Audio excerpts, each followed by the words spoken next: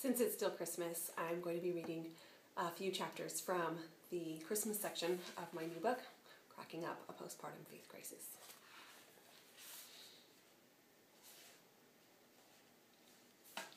The first Sunday of Christmas. The boys slept 8 hours last night. I didn't even enjoy it. I kept waking up, anxious and afraid, certain I was developing a chronic condition, a fatal one, like lupus or MS or meningitis. So stupid. Such a waste of time and energy. I tell Doug over tea that my arms ache and burn. But it's a cold burn, I say, like icy hot or Bengay, only inside. He nods, takes a sip of tea and says, "Probably arm cancer. I hear there's an epidemic of that going around." I blink. "Really?" He looks at me hard. "You're kidding." Yes, I manage a weak smile. Mostly. Our lives are good. He reaches over to place his hand on my forearm. "I know!" I almost wail the words. "I know! That's why I'm so freaked out. I'm barely okay with life being so good. What will I do if something awful happens?" He squeezes my arm and smiles at me. "So you're creating things to worry about?" His voice turns gently teasing. How is that helpful? He's right, of course, on both counts. I'm creating things to worry about, and it's totally not helpful. 2 months ago, I was freaking out over my milk supply, which is clearly fine. But I needed something to blame for this anxiety that's filling my body with its icy, tingling fingers. Now that my milk isn't in any danger, I need something else to blame.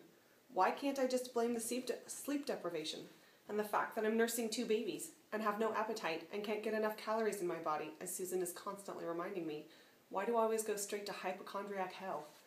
Doug and I get dressed. We get the twins dressed and help Jane find her shoes and Jack his jacket, and it takes 45 minutes just to get everyone out the door.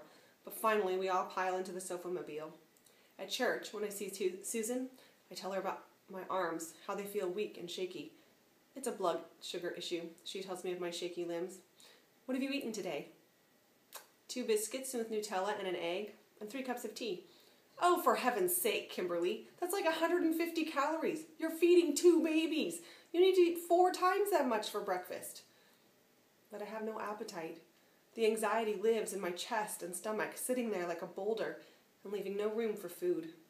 I sit in the sanctuary in my customary 3rd pew, nursing Luke and wishing I could stop the anxiety, could just decide not to feel anxious anymore. But I've tried over and over again, and to no avail. It just sits here crushing me. Renee is preaching this morning. She reads John 8.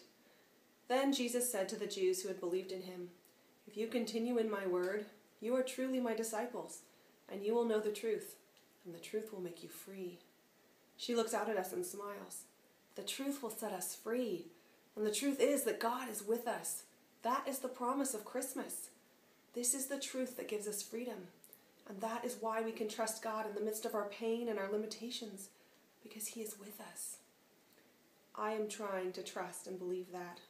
I am trying to trust God in the midst of this, trust that he is faithful and true and real, and I'm trying to be faithful, trying to use my anxiety and fear as a call to prayer and scripture recitation. I am clinging to God with the small strength that is in me. Renee says, "The circumstances of our lives cannot block the purposes of God in our lives, and God will work out those purposes." This is our hope. She emphasizes those words hard, and I write them down. God is who he says he is, and he is truth, and truth sets us free. All our hope is in Christ, she says. He is the light of the world. He is the God who is with us, and he is the truth who sets us free. In my journal, I write it big, Renee's words that speak to my quaking heart. Trust God in difficulty, in pain, in doubt. I'm trying. Oh God, I'm trying.